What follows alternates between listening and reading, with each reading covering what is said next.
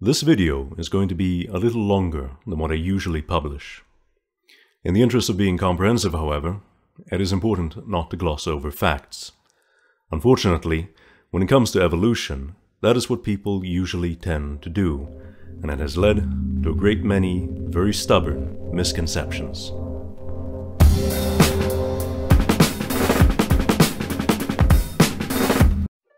Evolution is a word describing a process in biology by which speciation occurs, but the word itself is older than Darwin or any of the ideas he proposed.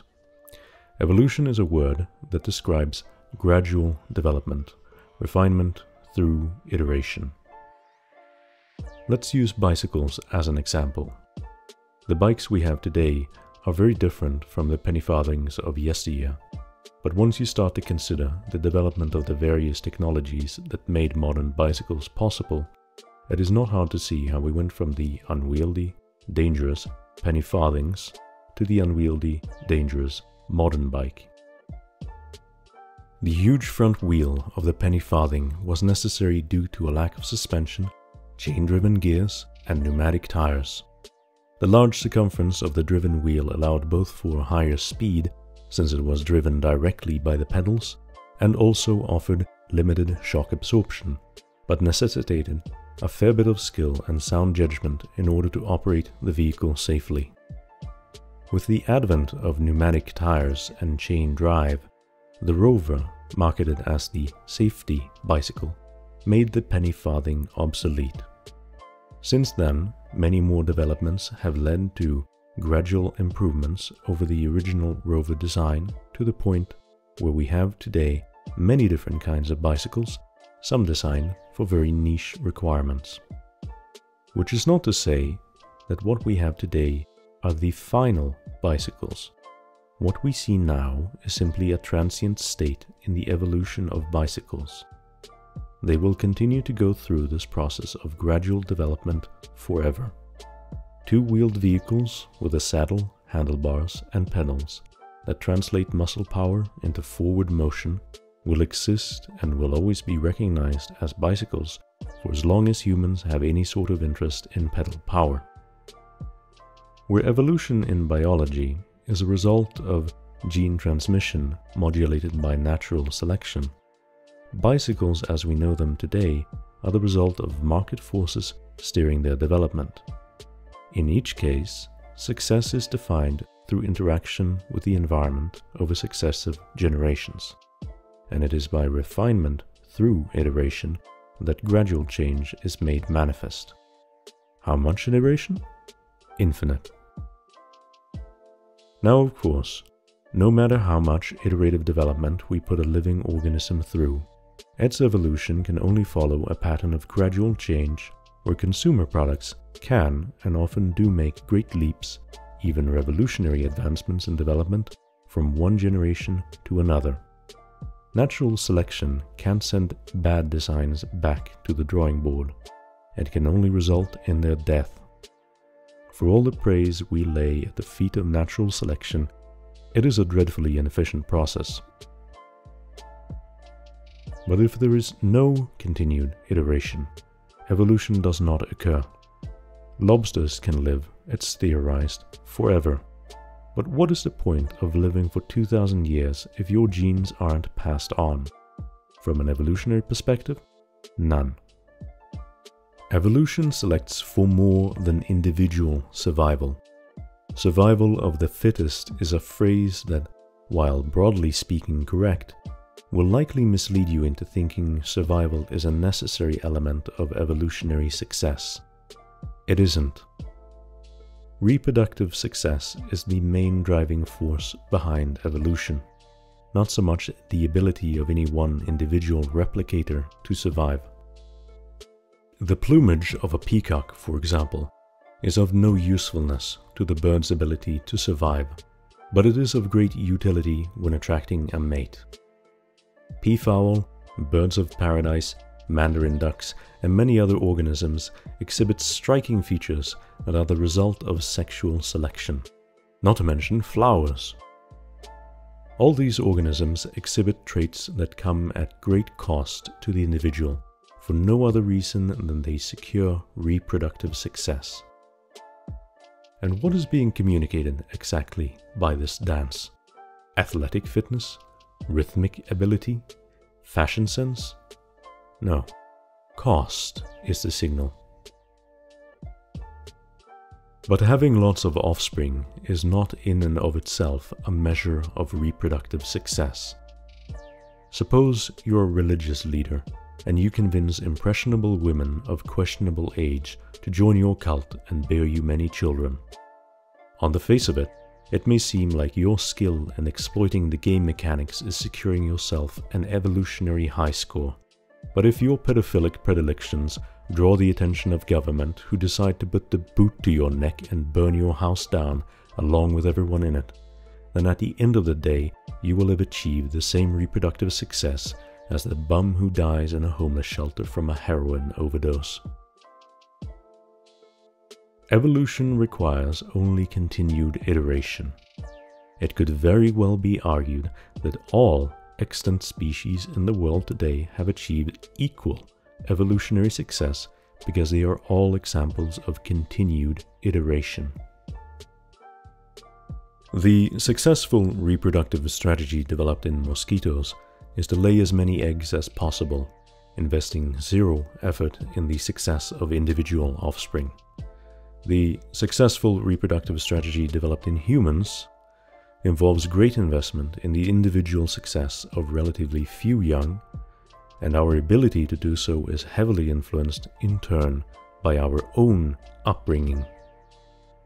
For a mosquito to lay a single egg in a nest and then guard it tirelessly would be patently maladaptive.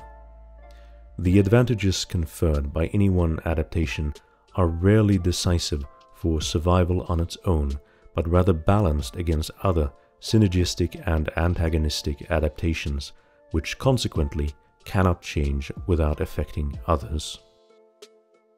The common charge against evolution, that it teaches us the optimal strategy is to have as many children as possible, and thus can't have anything to say on morality, is based on a child's conception of the facts at hand.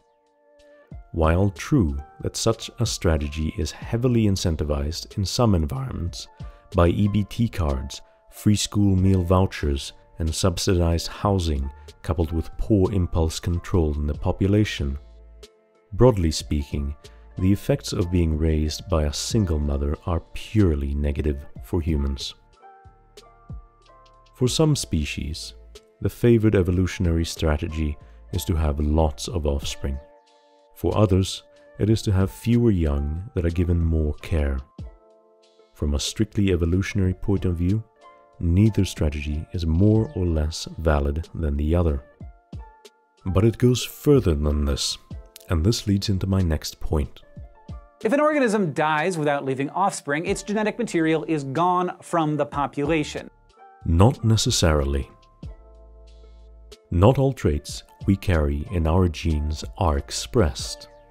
It is only through iteration that the totality can be revealed. I'm not blonde, but my son is, revealing my hair color to be heterozygous. My wife did not select me though because she knew I carried a recessive allele that matched her hair color. It is only when expressed that natural selection can act on a trait. As a human, you are at the most fundamental level nothing more than a set of genes being expressed in an environment. But at any one point, you won't be expressing the entire set coded in the 3 billion base pairs of your DNA. If you're a man, for example, you will not have a set of tits. You won't have a uterus nor fallopian tubes. Your body won't experience a menstrual cycle, and you won't have a pair of X chromosomes. Nonetheless, your DNA carries the code to all these things. So in this video by Hank Green that I quote, what's to say all those flowers aren't related? All the other flowers will at least have some of their genetic material in common with the one that died without having reproduced. Without knowing that the yellow flower failed to reproduce as a result of a maladaptive trait unique to that individual, it could just as well be the case that its inability to reproduce in some way aided the success of the other flowers. Based on the information we have, we can't say. What if that yellow flower was your gay uncle? What if it was your wine aunt, the one that smells of cigarettes and cat piss? Your wine aunt may be a genetic dead end herself, but you're not. And you've got a whole lot of the same genes that she does. And what do I know? Maybe your wine aunt is a real cool person who gets your foot in the door at her law firm downtown. Maybe she gifts you tickets to Coachella and secures you backstage access where you meet your future spouse who marries you for your money. Could it really be said then that your wine aunt was without evolutionary utility? No. And through you, a portion of her genetic material, the portion she has in common with your parent, will live on, to be tested by the environment in another generation. This simple fact that we don't express all the qualities coded in our genes is also responsible for the occurrence of geniuses born to simpletons, or complete retards sired by doctors and engineers. That the sudden emergence of traits expressing themselves in extraordinary ways has a tendency to, over generations, return to the genetic baseline of a population is known as the regression to the mean. Group selection is a term that attempts to explain selective pressures that lead to the development of traits that, while not necessarily beneficial to any one individual, are beneficial to the population as a whole. The basic idea being that a group of cooperative individuals will be able to outcompete less cooperative loners. The only sound criticism of group selection is that it does not explain any observable evolutionary process that is not already sufficiently explained by gene selection alone. I myself will make no determination on this, but it's a useful phrase for casual conversation, like this one. So what might be an example of group selection and the kinds of behavior it can produce in a species? There is of course the classic example that Jordan Peterson always likes to reference of the tyrannical chimpanzee who, even though he may be the strongest and toughest son of a bitch around, should he treat the members of his troop too harshly, runs the risk of being torn apart by two smaller, weaker chimps who work in unison to murder him and usurp his rule. But that's already been done to death. Let's consider elephants. While direct observations are rare, elephants are known to make detours, covering great distances, for the sole purpose of visiting the bones of their dead relatives. They will investigate the carcass, stroke and smell the bones, sometimes even carry bones with them for several miles. These acts of mourning are of no evolutionary utility, neither for the individual nor the herd they belong to. These activities are purely detrimental to the group and its members. It has them wasting time and energy on frivolous distractions. Yet they are compelled to do it. Why? Because these acts, which have come to be associated with grief and a fascination for their dead kin, are an expression of an underlying trait that has evolutionary utility.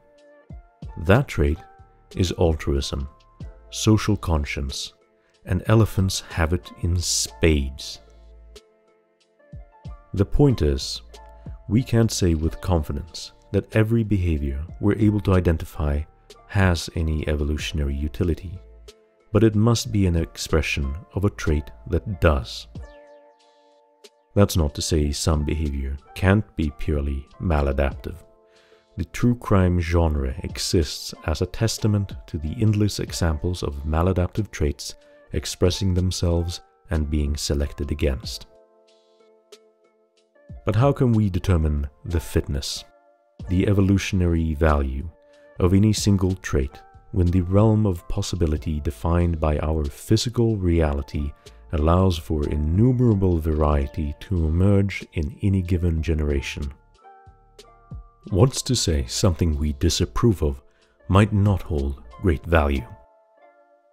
The most pervasive misconception of evolution is this: that it doesn't have anything to say about the particular value of any one trait, that it can only inform us of the process by which that trait came to be, that evolution tells us nothing of what we should do, only how it is we arrived at our current form. This is false. As I've laid out previously in my video on the highest moral good, through an understanding of evolution, we can arrive at normative statements. That the possible variation we may encounter is endless does not preclude us from being able to identify patterns of success. That our brains have evolved to be able to process such incredible computational complexity is for this very purpose. It is a pattern recognition machine that exists primarily to help us recognize patterns of success. This is not by chance. To say that it is, and to say that we can't make value judgments based on any one interpretation, because variation in the world is caused by serendipity, is to fall victim to the same irrational superstition that has resulted in the intellectually bankrupt ideology of the postmodernist movement. Now you could of course make that argument, and no doubt you will find many who agree with you. But in whose company will you be? You will have attempted the exact same criticism of evolution as Kent Hovind. Now if you want to go hang in the same corner as the young Earth creationists, that's all well and good. But I'm going to go ahead and recognize it for the pattern of failure that it is.